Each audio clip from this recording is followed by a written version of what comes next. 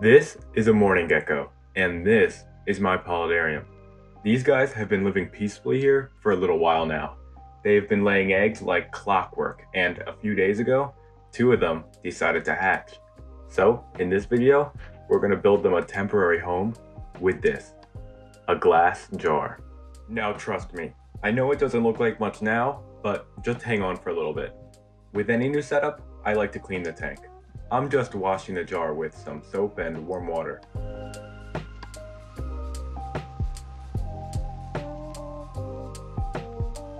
The jar's clean, so let's get on to building the thing. Firstly, I want to make the false bottom. A false bottom is basically where excess water in the jar can drain to. In this case, I'm using leca, which are just expanded clay balls. You can use gravel, sand, etc. I put in 1.5 inches, which was probably overkill, but it's fine. Next up, we need a substrate barrier. This will prevent the false bottom from mixing with the dirt. In this case, I'm using weed barrier, but you could also use a fine mesh. I cut it to fit and placed it in the jar.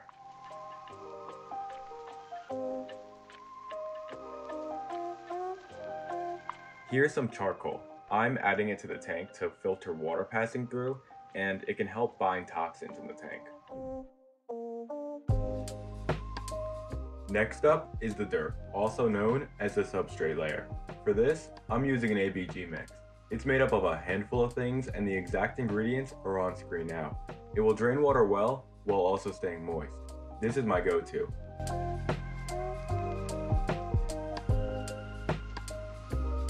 Anyway, this is a piece of cork bark. I'm going to use it to help me slope the dirt to the back of the tank. This will add a layer of depth, and it will also make the tank seem bigger than it actually is. Now, with the hardscape out of the way, let's move on to the plants. I'll put their names up on screen now.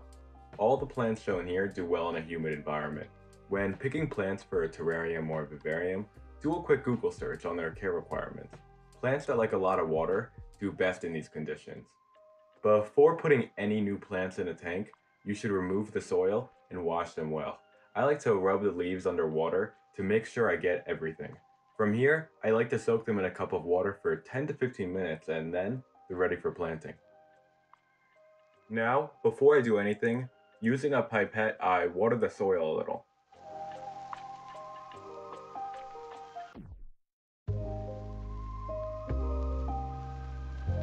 There's not much I can explain about planting the tank, and it's pretty straightforward. Basically, I'm putting the tall plants in the back and the short ones in the front. It's a lot of trial and error and seeing what you think looks good.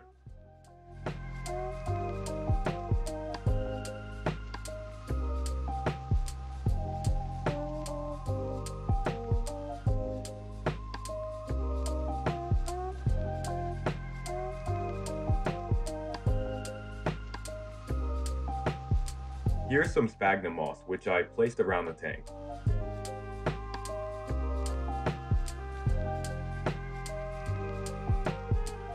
Something else I like to do with all my setups is add leaf litter. First off, it makes the tank look more natural. It will also serve as a hiding place for the geckos and food for the microfauna. I'll go more into that part later. Before I go any further though, I'm going to give the tank a good misting. Afterwards, I clean the sides of the tank with a towel and Q-tip.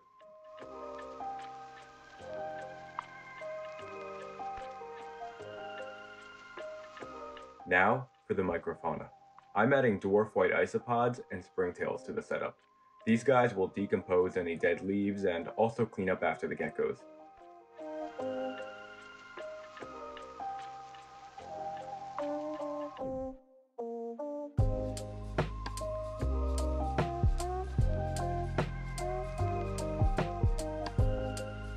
So, this is what the tank looks like fully planted.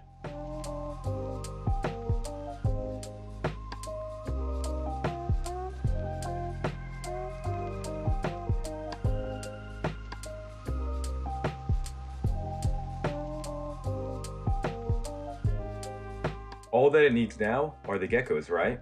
So, you're probably wondering why I moved them from this paradise to such a smaller tank. Well, there are actually a few reasons. First off, this tank is huge.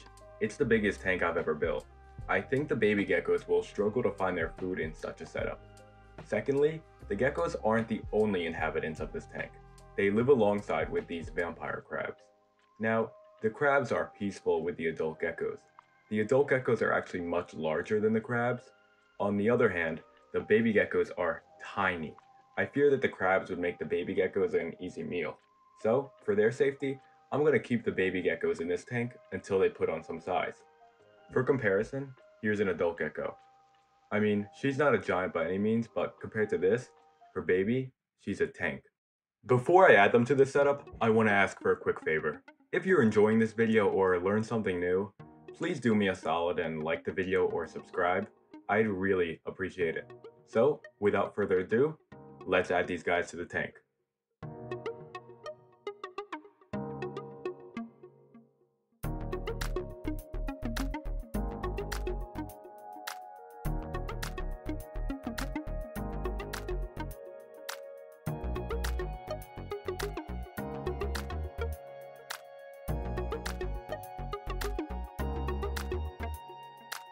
In a future video, I'll make sure to update you guys on how they're doing. In the meantime, if you're interested in the Terrarium I showed at the beginning of the video, here are a few videos on that. That's gonna wrap up this video though, so catch you later.